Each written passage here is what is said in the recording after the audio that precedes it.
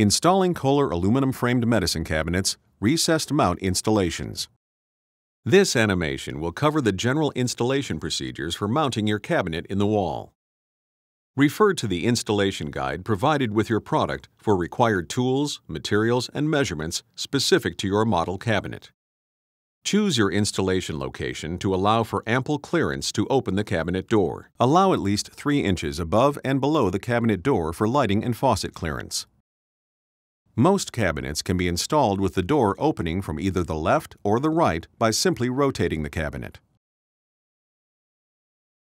Refer to your installation guide for the wall cutout dimensions. Using a pencil, mark the outline for the cutout onto the wall. With a stud finder, locate any studs within your marked cutout. Mark their locations. Caution: risk of electrical shock. Turn off the electricity to the installation site before cutting into the wall. Cut a small opening to assess the wall cavity.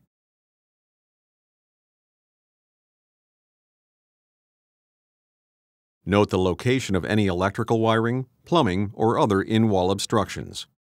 Important: any electrical wires or water supply piping will need to be rerouted from the wall cavity.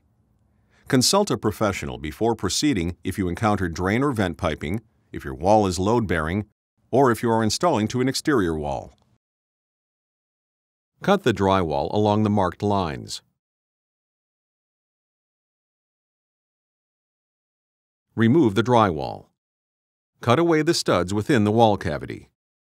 Be careful not to cut through the wall of the adjoining room. Measure for the header and footer pieces to frame the wall opening. 2x3s must span the distance between the uncut studs.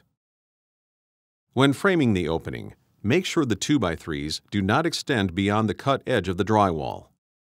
While holding each 2x3 against the back of the drywall, nail to each stud to hold in place. Measure and cut 2 lengths of 2x3 to span between the installed header and footer pieces. While holding each 2x3 against the back of the drywall, nail to each header and footer to hold in place.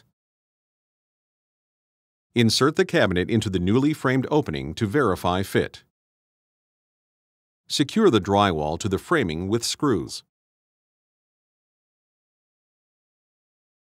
As needed, repair and paint the drywall. For ease of installation, this step requires 2 people. Insert the cabinet into the wall opening and hold in place. Check the cabinet for level. Open the door and locate the 4 mounting holes. Secure the cabinet with the 4 screws.